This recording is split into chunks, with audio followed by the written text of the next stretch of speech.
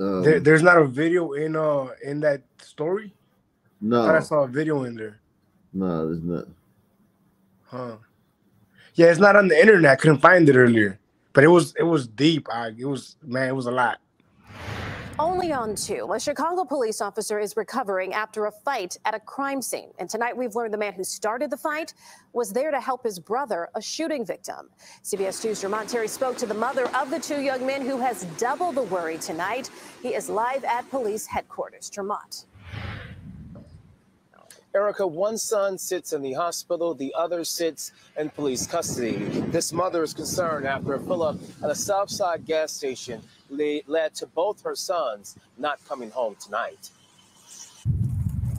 Chicago police surrounded this BP gas station after multiple people with guns opened fire on a man getting gas. Mostly grazed he in the shoulder, face, and the arm. Latasha Bradley sits in the car her son was filling up when the gunman targeted him. Somebody he shot back, and he's at the hospital right now. And how old is your son? He's in the military. He's 25. Several bullets went off. Those gunshots shattered windows of other cars at the gas station off 87th and the Den. That man was ready. Is that what you're talking about, Monty? You gonna be ready like that when some man just starts shooting at you?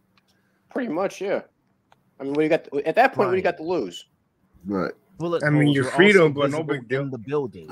Turns out, moments after getting shot, Bradley's son called home and spoke to his teenage brother. He ran out and he ran here. Yet when the teenage brother arrived, he quickly crossed the police tape and disregarded the officers on scene. He's in shock. He sees him on the ground and he's hugging him. Bradley tells me her teenage son suffers from ADHD and she believes his anxiety overcame him. He ran to him and they tried to separate him from him and he exploded. And if I would have been here, I probably could have calmed him down, but it escalated so fast. Her teenage son started fighting with police to the point one officer was taken to the hospital. They said he fought with them and he was resisting. By the time this mother arrived to the gas station, she found out police arrested her teenage son and her oldest son was in the hospital injured with gunshot wounds. They've never been in trouble with police. Meanwhile, the shooters who started all this drama. What do you think about that? You think they've never been in trouble with police?